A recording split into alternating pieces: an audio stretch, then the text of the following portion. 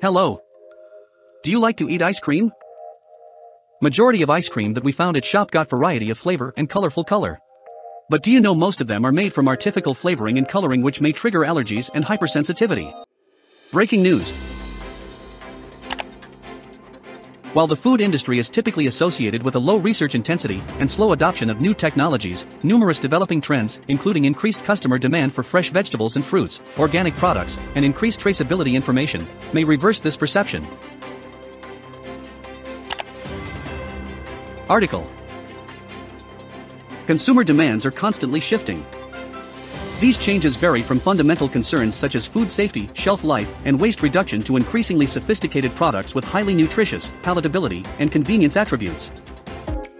Introducing our team members.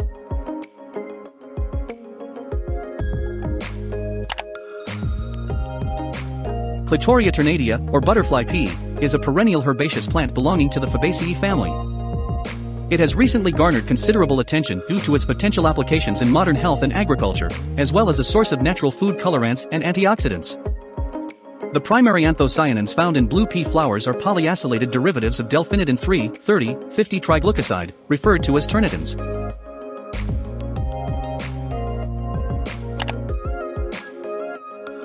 This product are likely to promote a resourceful range of advantage, providing healthier type of ice cream containing more vitamins and antioxidants as it enriches in quality and nutritional content which give good options for people who demand for a healthy lifestyle.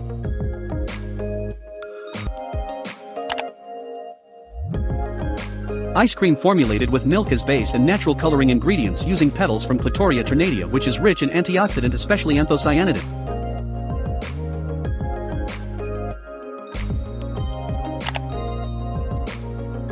Next, we ensure our product could be produced with a low cost with Rm 4 ringgit and 9 cent and our selling price is 6 ringgit Malaysia.